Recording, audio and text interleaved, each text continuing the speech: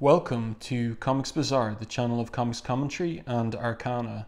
This video features the Uncanny X-Men number 262, cover dated June 1990. So the cover here by guest artist Kieron Dwyer and inker Joseph Rubinstein, who's also the inker of Dwyer's work inside the issue, features Forge kneeling over the knocked out body of Banshee, and then a mysterious figure here coming through the smoke with these tentacles about to grab, presumably, Forge. So interesting enough cover. And something that surprises me though is that Jim Lee wasn't tapped to do a guest cover for this issue, seeing as how he provided guest covers for issues that were penciled by Silvestri. And this marks the beginning of a period of guest pencilers on Uncanny X-Men before a new regular penciler in Jim Lee arrives with X-Men 267 and officially 268.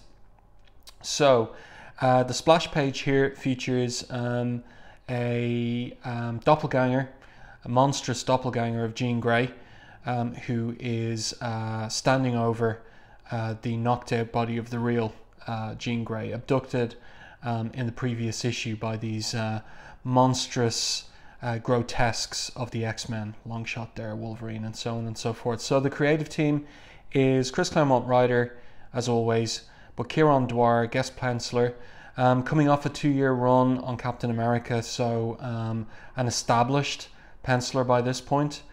Joseph Rubinstein, guest inker, Glynis Oliver, colorist, and Tom Orzechowski, letterer. So there's some dialogue here by Forge, who's filling Banshee in on what he can see through his telescopic sights. And then we have this horrifying image that we saw in the previous issue of this tongue or strange oral appendage that also bears Jean's face emerging from this figure, and this really shocks Forge here. And he's asking Banshee, who is in the position of leader between the duo, as to whether he goes or doesn't go. And Banshee is reluctant to sanction Forge shooting this monster, and so Banshee goes into action with his sonic scream, and Forge uses a stun grenade on these monsters, and then they teleport out with the bamf sound that is usually associated with Nightcrawler. So then Banshee flies in, Forge arrives, and they rescue the unconscious Jean. So she's all right, it seems, to Banshee. So then back at the underground complex beneath the ruins of the X-Mansion, they get Jean into one of Moira's new uniforms, X-Men uniforms, which it's explained that they are, by Banshee, they're a quantum improvement on the originals. Forge says functions as body armor and an environment suit. Pretty cool updates of the old X-Men uniforms, and to Banshee's eyes a little bit spicier than the old uniforms in the way that they're cut. So then they get into some serious discussion about the X-Men missing, and Jean offers X-Factor's help, and then they have a little argument about the X-Men faking their deaths, and Jean reveals that she knows about that the X-Men are alive, but this goes back to Inferno. But as she says here, I'm sorry, they made us promise not to tell. And Forge tells Banshee to take it easy, to cut the X-Men some slack, because it probably made sense to them at the time. And of course, there's a little bit of irony, because Banshee and Forge, well, on Banshee's suggestion, are taking advantage of the fact that people probably believe they're dead, on account of their chartered plane blowing up on Kyranos in the Mediterranean. So then Banshee and Forge fill in Jean on the X-Men's nemesis, Donald Pearson, the Reavers, and the recent attack on Muir, and Q are seen cutting to California and a factory of Frost Technotics,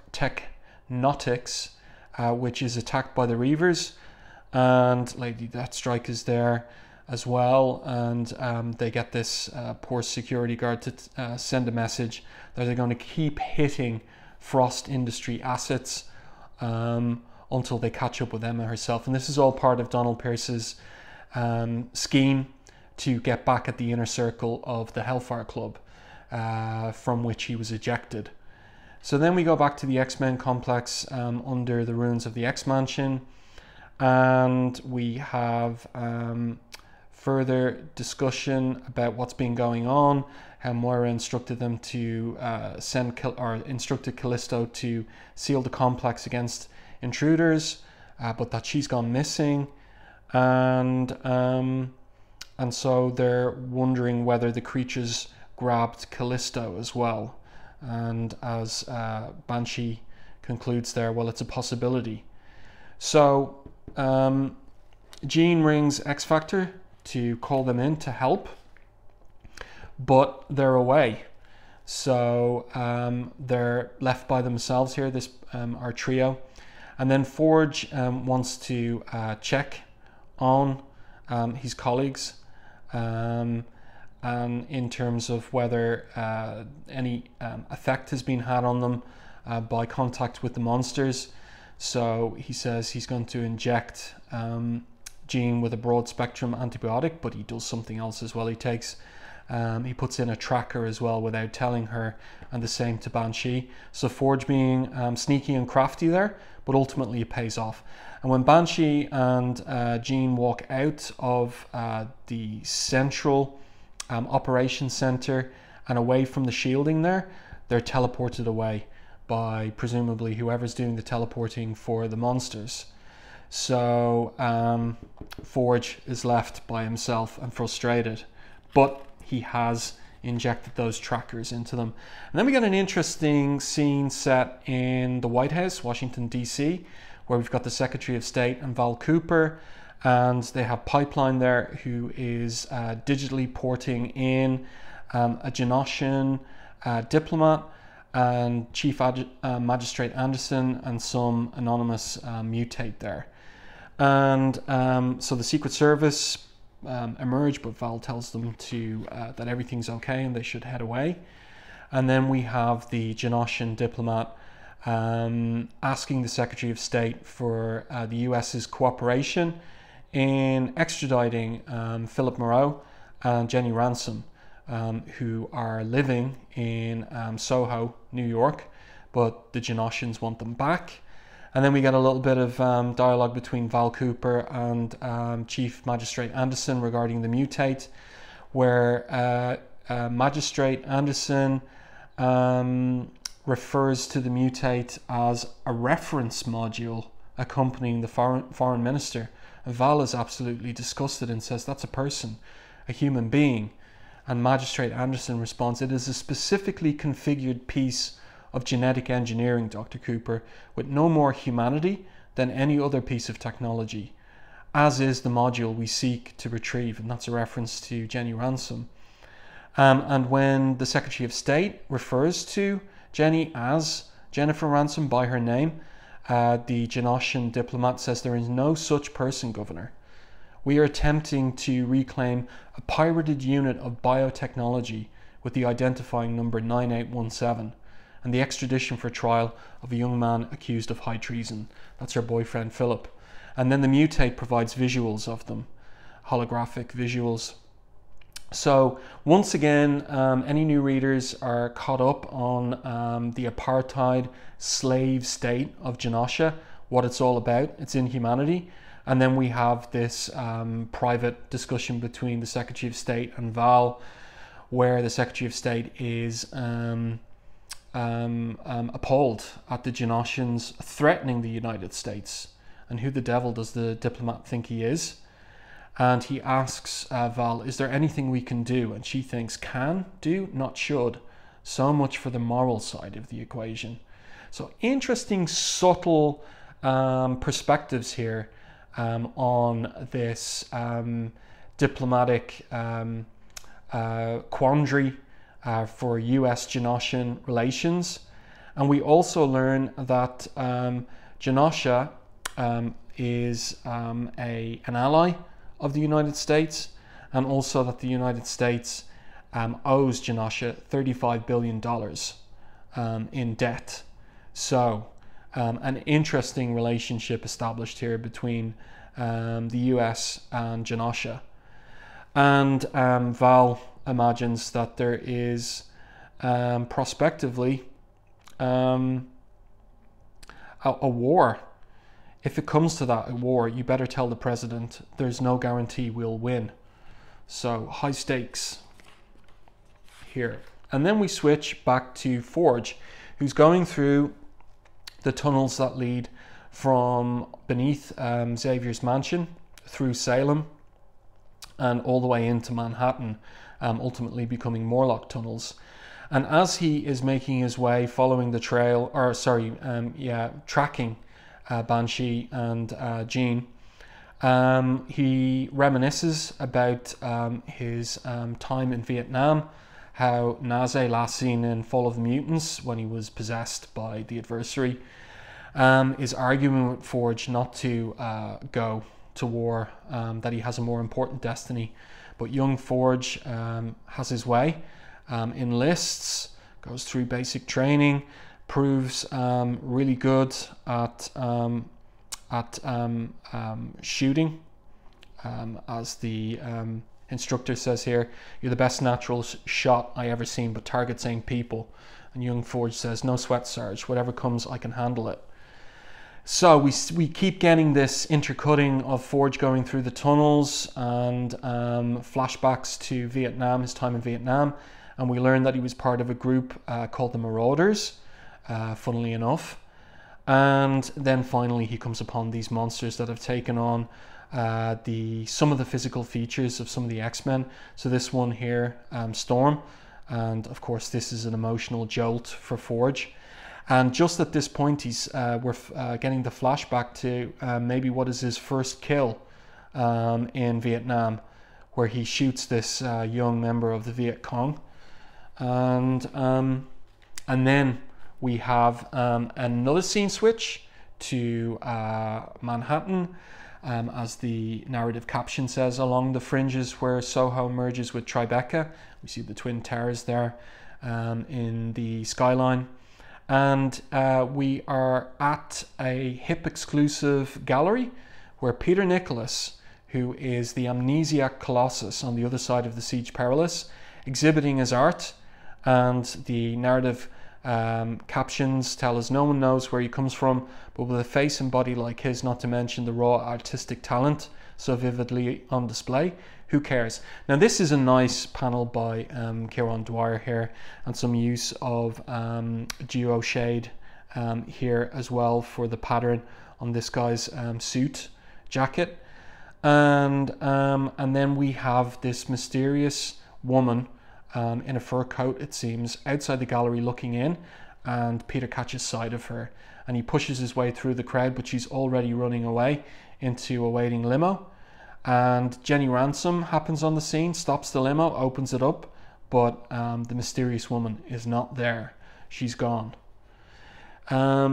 So let's continue with the story. So we switch back to the apartment building and the loft studio where Peter is living. And these two panels are cribbed or swiped by Dwyer from Uncanny X-Men 259. He's copying Silvestri here. We also learn that he is thoroughly obsessed with this mysterious woman, but that his art has been changing, and whereby sometimes he's drawing her with scarring and a kind of an ugly side to her as well, and he's curious about what that has to do with how her image is harder, crueler, horribly scarred. I must be mad to even dream of destroying such beauty. It isn't fair. Why won't she leave me alone? And then she's at his door. Perhaps I'm a moth, she says, and you're my flame. But behind her, suddenly, Masque and and Peter is by the sound effect teleported away. So perhaps these monsters have something to do with Masque and the Morlocks, yes? And then our scene switches back to Forge and his reminiscences, or his memories of Vietnam. And this is interesting because this is Harry Malone, the leader of the Harriers, last seen in the previous issue, 261. So Hardcase is his code name. And here he is trying to recruit Forge for some kind of special unit. So Malone is carrying a message from Nick Fury, and Forge has risen